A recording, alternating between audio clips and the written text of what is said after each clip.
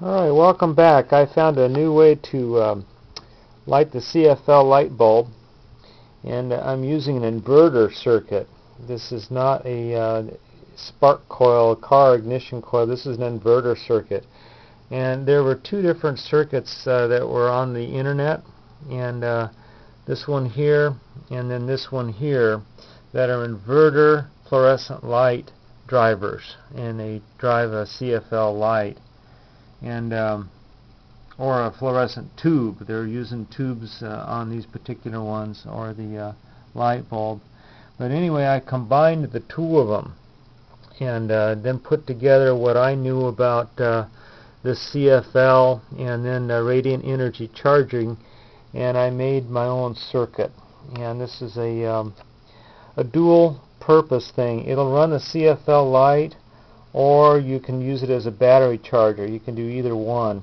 And the battery charger part of it, and what's valuable for me, is it's a radiant energy charger.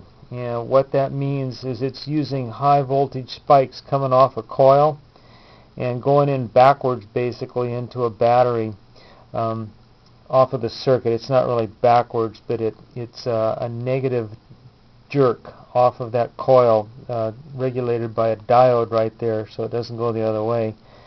And what's weird about these circuits is on the negative part of the charge battery, they come around and they go into the positive side of the drive battery, and that's what differentiates them from the other charge circuits. Is these radiant energy chargers use high voltage spikes into the charge battery and then back into the positive of the source battery.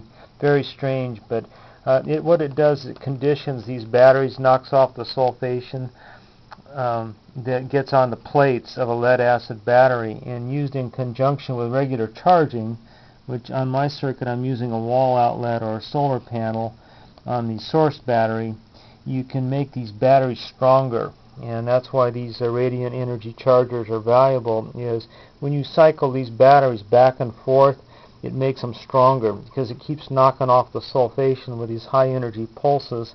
Anyway, this circuit here, I've got it all set up, breadboarded here. Very, very difficult. It took me days and days to do this because of this thing right here. That is 3 wires on one ferrite core center. It's not an air core, it's not solid, it's ferrite, and it's really a couple of chokes that I put together with crazy glue. I got them at Radio Shack, and then wound the wire on there, and that has to be done exactly right, and that is on this circuit here. This one uses a different type of transformer than this one here, but basically what they have is they have a trigger that triggers the transistor that causes the primary to fire, and then when the primary fires, it induces high voltage in the secondary, which lights up the tubes. And what I did on my circuit was the same thing. I just came off of the primary with a diode to shoot that radiant energy into another battery. Let me turn it on. I'll show you the thing that I like about this is you get big bright out of it, big brightness. And it does use quite a bit of energy, but it gives you big light, and I really like that.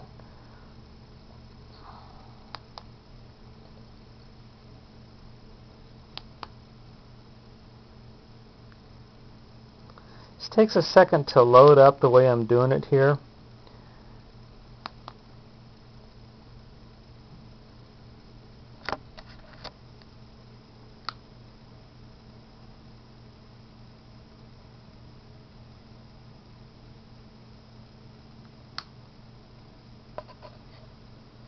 Reason being, I've got this energy going into a big capacitor.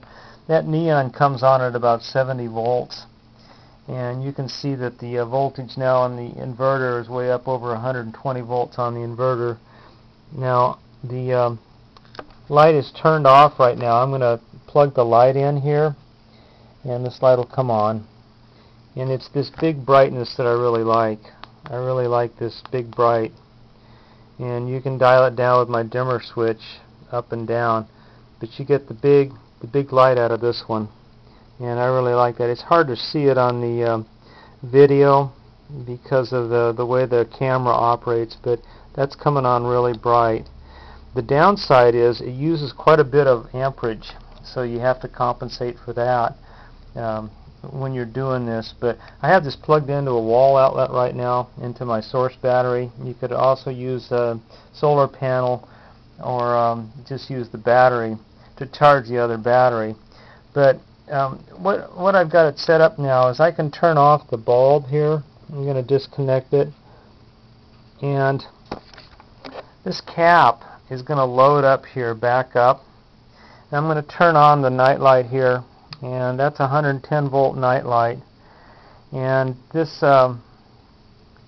voltage on this capacitor is what I've been working with today, and I'm using this capacitor with the night light to get the voltage down to where I can put it in that battery. And once it's down to a manageable voltage on their load, then of course I turn this off and it goes back up to those high voltage spikes, and which is what I want, to put that into that battery right there. And watch this neon. This neon's going to come on here at about 70 volts or so. There comes the neon. And like I say, at this point I can start spitting that into that battery using a cap pulser, or just dial it down to a low amperage impulse, and I can charge that battery up with this circuit. So anyway, that's the latest on my CFL battery charger using an inverter. And I'm going to pan this circuit real slow. I'm using Mart Hale's light bulb here as a ballast resistor in conjunction with the 25 ohm rheostat, dimmer rheostat. And then, like I say, I've got a wall outlet or solar panel helping drive the thing. And then it goes through a couple of 0.047 picofarad caps, a 400 ohm resistor, a 20 ohm resistor on the base. Feedback coil is only 13 turns, very fine wire. The primary is 56 turns of the next size up in wire. I believe that's 21 gauge. And then the secondary is 450 winds of 26 gauge, I believe, on that one. And then I'm using a neon right here, and then a diode, a 1N4007 diode for the feedback. The transistor, you can use one of two types, a 2N3055 or a TIP3055. You got to put a heat sink on this to keep it from getting too hot. They get pretty darn hot. But this thing works. I'm real happy with what I found out here, and I like the fact that you can use an inverter for radiant charging, and I never thought you could do something like that. It's just what I've learned, and it's a nice thing. Put all these pieces together and you come up with something that you can actually use.